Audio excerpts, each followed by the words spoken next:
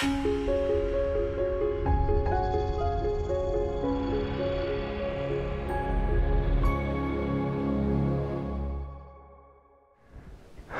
I'm Coburn Watson, glad to be here. I work for Netflix, and I'm going to talk about a large cloud footprint and how to keep it in check.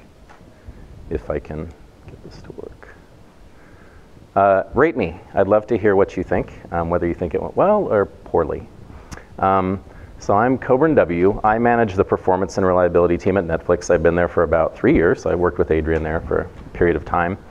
My organization handles a fair amount of things in the area of performance and reliability, primarily on the cloud component. So we reduce time to detect and time to resolve. So our major goal is to improve the availability of this service for Netflix end users. Does anybody use Netflix here?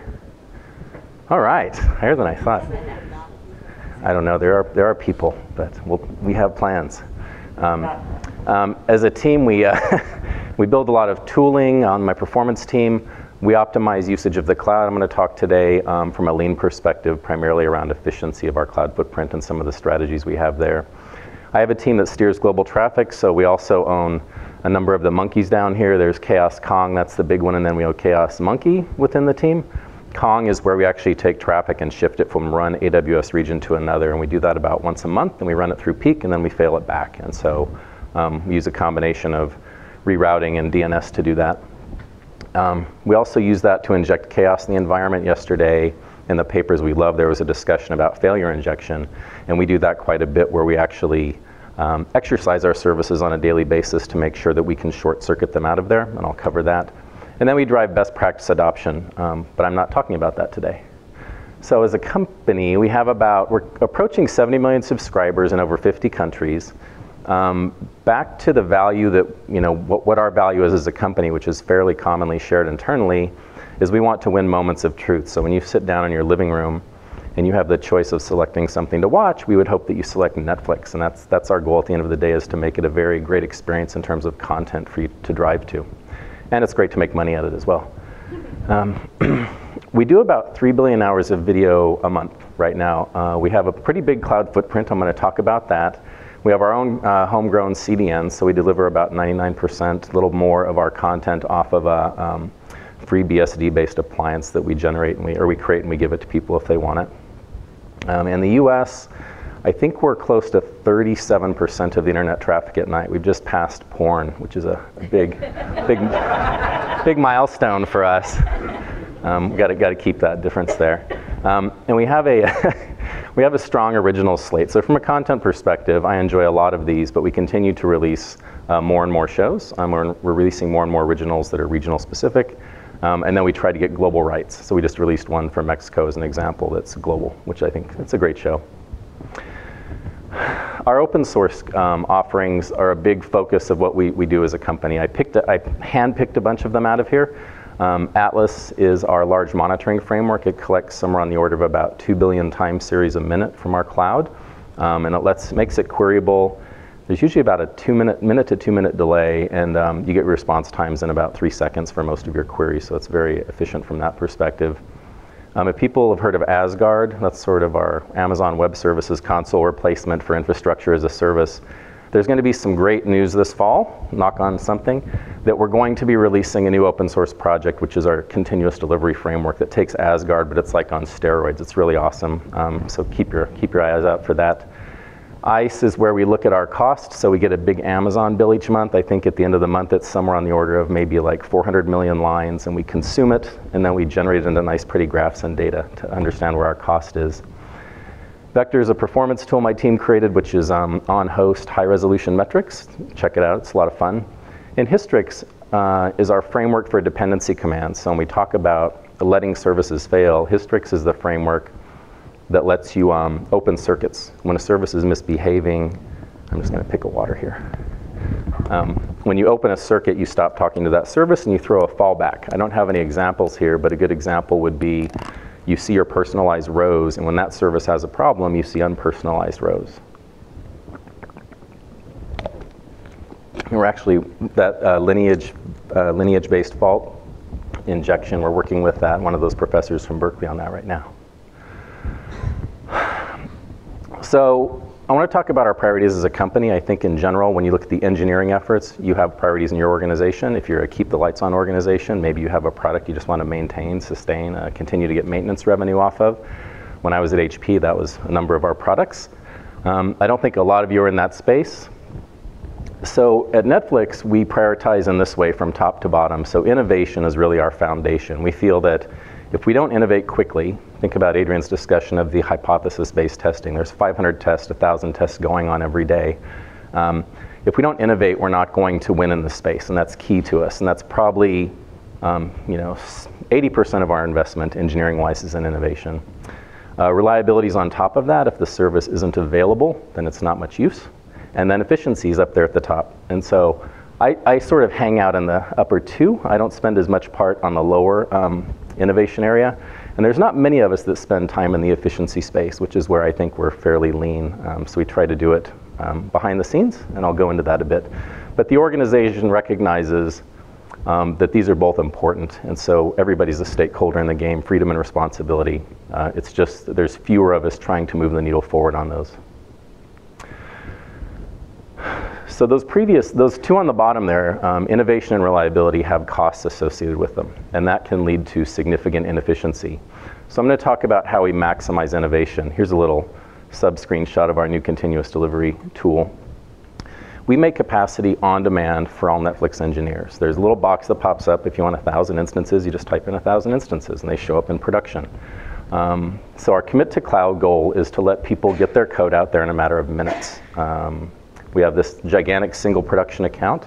It allows us to maximize reuse, which I'm going to talk about.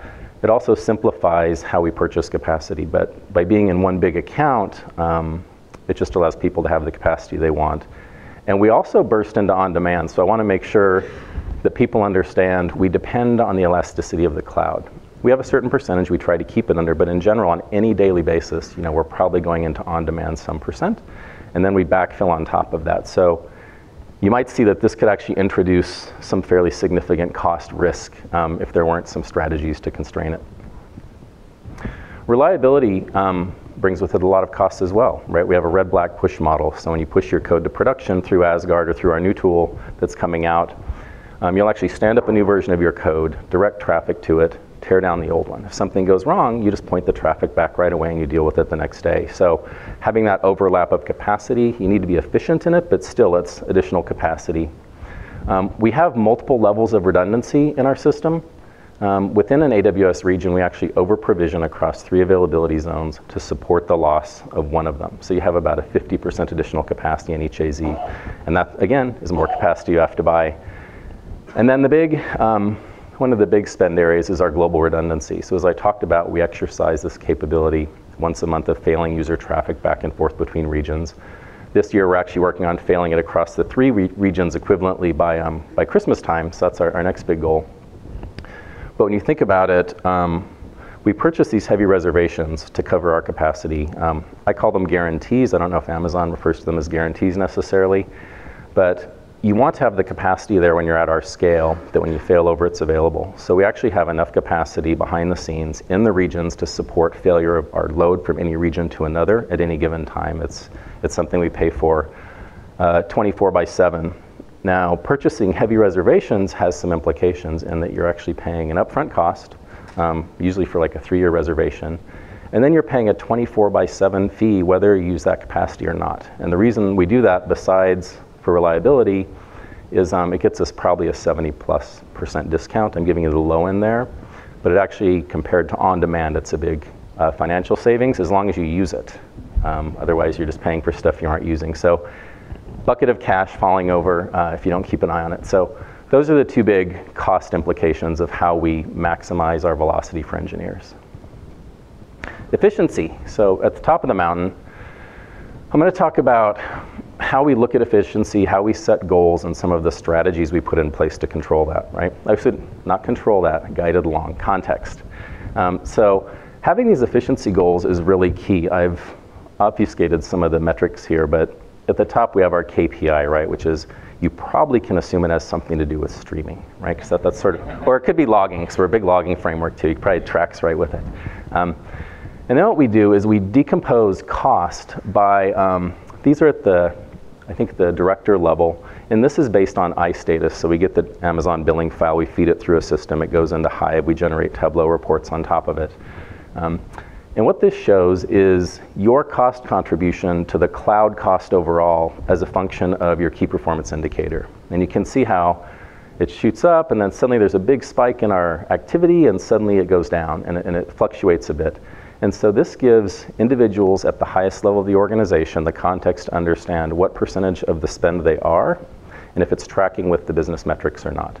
And this gets published weekly. There's also another tab you'll click on, it'll show absolute cost, so you can see how much you actually cost. So that's really handy, and there's a lot of discussions about VPs saying, hey, look how much you cost, look how much I cost, and it's sort of, I think it creates a little gaming system there between the divisions, which is good. It's healthy competition. But usually once someone realizes that their cost profile is not what they want it to be, the first thing they do is they turn to the engineering managers under them and they say, what is going on here? Like, why are we growing so fast? And so this was our first cut, and we thought we had it pretty good. But what we realized was that to be effective, we had to push that cost context down to the engineering managers at the first level and their teams and the services they own, because they can't, Barry's like, yeah. And so, they would turn to their managers and say, why did we grow 30% over the past week or month or what have you? So we leverage some ICE data, and then internally we use our Atlas monitoring system, which tracks instances used by hour, by auto-scaling group. And then we use a normalized cost. We don't want to penalize someone for on-demand, so there's a normalized cost in here. But if I was an engineering manager and I received this gets sent out monthly, I would see that my services together cost about close to $2 million a year. And here's my distribution of my services. And think of microservices. We've grouped them behind the scenes. So a microservice might be, say, a servlet tier plus Memcache plus Cassandra. And we sort of lump them. So we have this mapping behind the scenes that lets us aggregate it. And we maintain that in the reporting system. And so they can pretty easily see what the largest cost component is of their footprint. They actually see month over month what the change was. So this one dropped by 7%, whereas this one went up by 23%. And so it lets them start to understand where that spend is going. If they click on one of the items on the left where they can do a breakout, they'll actually get it broken down by those tiers I talked about, the service tier, Memcache, Cassandra, and they can actually see which element is growing within there.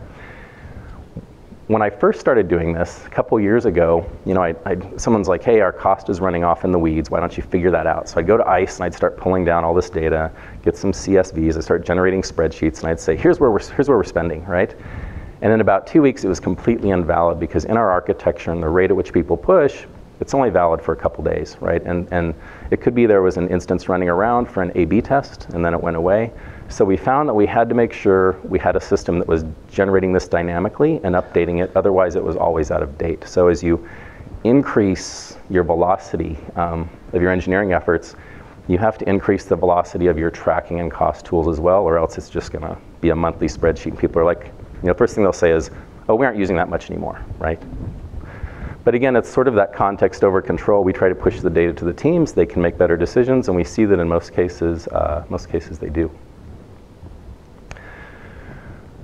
Maximizing sharing. So when I talked about buying reservations, so in terms of the size of our footprint, I try not to give exact numbers, but across the 3 regions, we run somewhere between, say, 50 and 100,000 instances in a given day on Amazon of all different sizes. Reservations are by, I didn't ask, who uses Amazon here? Okay, so you guys to moderate level know the terminology. So for EC2, which is the compute, that's our biggest component we use. If I go to Amazon and I say, I want to buy an instance from you and I'm going to pay you upfront for 3 years to get this great discount, they say, great, no problem. What region, what instance type, what availability zone? So you suddenly have a lock-in where if someone goes and uses another instance type in another AZ, I can't leverage that capacity for their service because it's very fine-grained in how the accounting is performed. So another reason, that's why we have a single production account. We have all these people pushing on a regular basis. They can share with each other. And we have fewer, larger pools. Since people are doing red-black pushes on a daily basis, some teams are doing it on a daily basis, some are doing it maybe once or twice a week outside of that. they have these bursts into the pools, and we end up having capacity and discount to cover that. So we don't micromanage it. I don't like look at people and say, well, you're going to push today, but they're pushing tomorrow. We just assume if we do burst beyond that, we go into on-demand, and that's the benefit of the cloud for us. And so we maximize that shared capacity. I'm going to talk a little bit more about that, but if you look at all of Amazon's EC2 offerings, 75% of our reservations are only on 8 EC2 instance types. And these could be like M3XL, M3X, M3 large. We have some big ones in there as well. But this helps us behind the scenes manage fewer, larger pools. And I think in the next couple years, Adrian mentioned we have a Mesos scheduler-based framework that does some of our batch activity. We're actually considering looking out a year or two how we can containerize a large part of our workload and actually abstract a lot of this away. I have some I have some benefits around workload preemption, shared capacity, but from a instance migration planning, when we migrate instances today, it's a real pain. It makes us less agile, and it's sort of a hassle to go to a team and say, hey, Amazon's released a new instance type. It's time to spend a bunch of time getting you onto the new instance type, and we want to get away from that. But that's just another aspect of having sharing. And this is updated fairly dynamically. So we build a lot of these little tools that give visibility to teams. And you can drill down on the ASG, on the different zones, but it gives that real-time view for everybody to look at where their capacity is outlaid. So we encourage borrowing, and borrowing goes beyond just within the single prod account. So when you set up a set of Amazon accounts for your business, yesterday someone mentioned, I think the DevSecOps talk, that they had 1,400 accounts for security purposes. That might be a little complex to accomplish what we did in terms of linking, but Amazon will give you a consolidated bill. And when you set up your accounts, before you launch the first instance, you want to say to the AWS people, make sure that these accounts have my availability zones lining up. Because what happens then is when I purchase a reservation in prod, if I have a linked account like my encoding account that's doing video encoding, if they launch an instance in the same availability zone during that period, and I'm not using that reservation in the prod account, I get the billing benefit. So that's what we call our internal spot market, and we really try to maximize that. That's how we recover a lot of that cost of 24/7. So, I'm sorry. We dynamically autoscale. This is a period of a week, if you guys can see it. That's one of our big online services that is running every day in one region, US East. This is in US East 1. They did a push here, that's why it changed colors, and you can see there is an overlap of capacity. But they basically reactively autoscale with load. We also have something, we haven't open sourced, but Adrian or someone mentioned, which is our predictive autoscaling engine. So we run like FFT, look at the previous week's workload, set them in, set our floor for these to a certain value. And so for the most part, we have almost as much capacity as we need on a given daily basis, and then we can burst beyond that if we need it. But if you look at these gigantic troughs, over here, that's 500 up to about 2,700. And these are pretty big, like 16 vCPU systems. And so all of this dead space in here is capacity that we've paid for that we're not using. And so my VP looks to me and says, Coburn, why are we not using that capacity? And that becomes a challenge. That becomes a challenge for me, because then I have to turn to other teams and say, why can't you help me use this capacity? And we recently created a new API that actually allows a user to consume all of the reservation usage, all of the on-demand usage, and the billing data, or sort of the borrowing data, so they can actually look real-time, semi-real-time, and say, hey, this AZ has a bunch of spare capacity, and the encoding team will spin up a bunch of jobs. And then every 5 minutes, they'll look to see if that buffer is getting too small, and they'll tear it down. This auto-scaling group on the bottom, that's a pre-compute service. So every day, Netflix calculates your recommendations. It's probably no surprise. But you can see that it fits in the trough in general. Now this is fairly primitive in that it's a scheduled action within Amazon, and we just stand it up and tear it down. But they're almost non-overlapping for a large amount of the capacity. I don't have the data for the borrowed accounts, say our data eng, which runs large Hadoop jobs, or our encoding account, which encodes the video. But if you overlaid that, you would see a lot more of this spare capacity going away, which is really what we shoot for. And they get that billing benefit, and that's over about a week. So optimization plays a part in it. So I have the performance engineering team as well, and we do direct consultation for really big services. We have about 400 microservices, and their distribution of size, there's probably 10%, which represents, say, 50% of the capacity. When they have a big shift, we get engaged with them and help optimize. For the rest of them, we create tooling so they can look at the performance of their service whenever they want. Because in Netflix, every engineering team, there's probably about 40 engineering teams that own these 400 microservices. Everybody has someone on call. They handle their design, development, operation, push, page. Like, I don't own anybody's operational stuff for their services, right? Like, I'm sort of a coordination point for reliability. But every team owns every aspect. They can implement it in JavaScript, they can use Clojure, they can use Scala, it doesn't matter, right?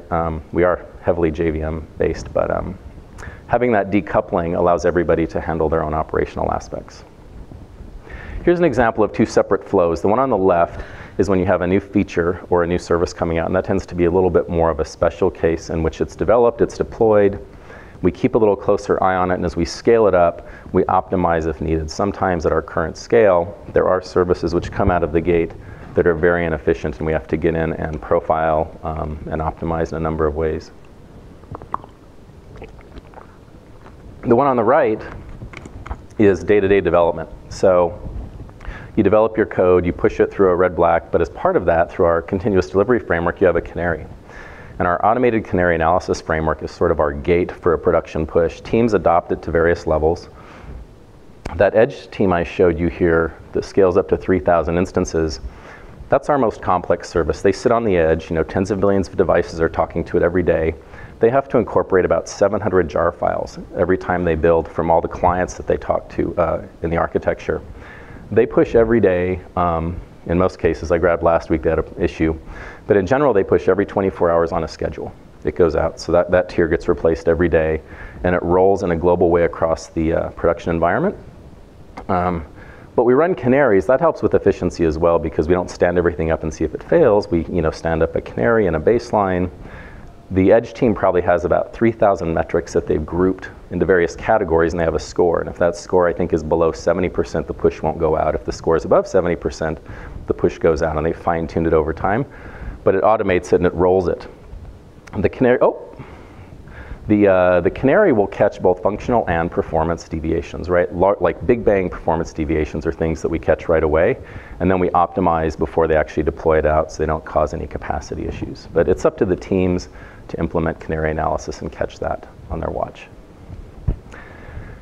So we tend to be too big for most commercial tools. We've brought a few in before. We've killed them, and not in a bad way, right? I mean, we're sort of their performance lab. If you have these 50,000+ things, somewhere between 50 and 100,000 running, it's a lot of data for these systems to consume. And the systems themselves tend to have very broad use cases, right? We want to create a CTO dashboard, and we also want to show you your response time and look at your RUM data.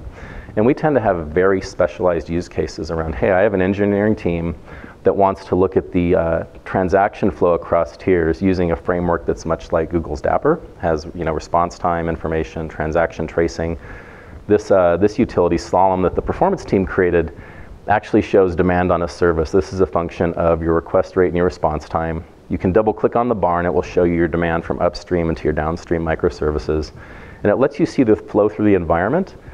The value here is if I needed to optimize my service, I can fairly quickly understand how much time is spent in my service versus my dependencies and go work on those optimizations as need be. But this view right here probably incorporates maybe, I want to say about 9,000 instances worth of data, and it aggregates it up. On the right, sometimes we find there are aspects of our stack which don't give us the visibility we want. Brendan Gregg's on my performance team. You might have heard of him. He does a lot of performance work.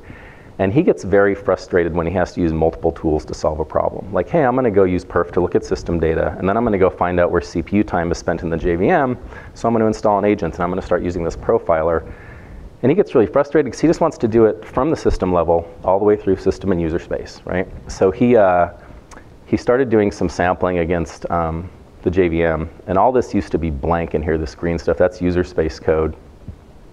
And the problem was that the JVM clobbers the frame pointer registry. It's an old optimization, but as a result, you get the stack frames from perf. You can't really reassemble an accurate stack of where time is spent. So he went in about 6 months ago, and he found the assembly code where that was happening, and he changed it, and he started working with the Sun hotspot developers on the mailing list and got the patch in. So I think 2 weeks ago, Sun released Java 8 update 60, and now you can run with a certain XX flag. You actually can get the full stack traces, right? There's full stack frames.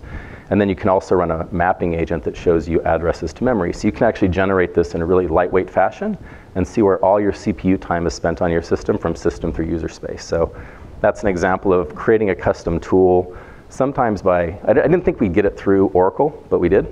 So they obviously thought it was high value, and it was a simple change. But we're very happy now that we have that, because that eliminates a lot of workarounds we had to do before with multiple tools. He's blogged about it quite a bit, so you can actually check that out. One last thing I wanted to call out is in our goal of being lean, right? We want to purchase capacity. We want to have these reservations to make sure that the capacity is there and we need it, which can lead to waste. But we don't want to overstep. Sometimes you'll have teams that will come to us and say, hey, I did a push today and I couldn't get an R3 8XL for some reason in one availability zone. And the answer is really, we're not going to purchase so much capacity that we're never going to have what's called an ICE, not the ICE tool, but an insufficient capacity exception. So we built a tool that layers on, I think it consumes CloudTrail events through another utility we have inside called Kronos, which is our auditing framework. But the capacity team actually gets reports that shows when we're getting iced and what availability zone. If it starts to be sort of a major situation where we can't get a consistent instance type we want in a certain availability zone, we'll open up a ticket with Amazon, have a discussion with them, and there might be a shortfall. It also gives us good visibility into when our deployment model's changing and we need to start purchasing more reservations in that family. But the data around these ICE events is actually available for you directly from Amazon, so it's handy to keep an eye on. So it was mentioned that I should talk about some wins, like actually put some data in here. I tried to be a little bit loose. But in terms of internal borrowing, so this is a big deal for us because we've been working on this for probably 2 years. I've had some requests from me for a while to make this happen, but I've had dependencies on other teams being able to consume the capacity. But our encoding team, we had a data point from June, so they used about 135,000 instance hours from the prod account that they didn't really have to pay for. If they had had to buy that capacity, they would have had to spend about $200,000 a month. So that was a pretty big savings, and we had already paid for it. So we actually still paid the $200,000, but it just didn't go unused. Our data platform team, the Hadoop team that uses EMR, they're switching instance families, so this might not still be the case, but they were saving on the order of about $1 million a year by standing up a custom cluster at night to run very special jobs. They called it the super cluster. And then they would tear it down at a certain time in the morning. So this is an example of you buy the reservations, you lay the cash out for it, but then you make sure behind the scenes that you get teams who are interested in leveraging that. It's basically free for them. And it looks great because it doesn't show up, well, the reserved hourly rate shows up in their chart, but it's not the same as the amortized sort of upfront plus reserved. So sort of funny math inside, but teams love borrowing this capacity. Nobody's used it for Bitcoin or anything. There's a lot of it there. I think we just create an application called something unique, Coburn's app. So in summary, I think it's really important, and we've done this for a while now, is to figure out what that balance is of your innovation versus your efficiency, right? As an organization, you're going to put more focus on one or the other. Innovation, hands down, is what we're focusing on. I try to stay as much as possible out of the way of innovation. My goal is to get engineers capacity when they need it, when they want it, and as much as they want. And then behind the scenes, I wouldn't call it playing games, but get the context, balance all of these different dependencies, and make sure that we're efficient at the end of the day. And it's more of a soft goal for us. Like if I don't meet my efficiency goal, I don't think I'm going to get fired. But it's something where it gives us a target to shoot for. And when I have a discussion with managers, I can talk about a concrete goal. So it's probably not a real surprise, but it's good to understand where you fall on that spectrum. Pushing that data down to the team level, you really want the individuals who are closest to the deployment model to understand what their cost is. We find a lot of cases where someone doesn't have an efficient, say, deployment pipeline. They might be doing it manually. They stand up a service or an ASG, they stand up another auto-scaling group, they forget about it, and it's running out there, right? This sort of data helps them determine how to become more efficient in their development models. And it's not like a finger wag at them. It's just like, hey, here's your data, and most people act on it appropriately. I think, was it Ralph Waldo Emerson said, the cloud is not a destination, it's a journey or something along those lines. It's probably life. But for us, it's really been a journey. Adrian was there, gave birth to this Netflix cloud baby. And that was somewhere in the 2009, 2010 timeframe.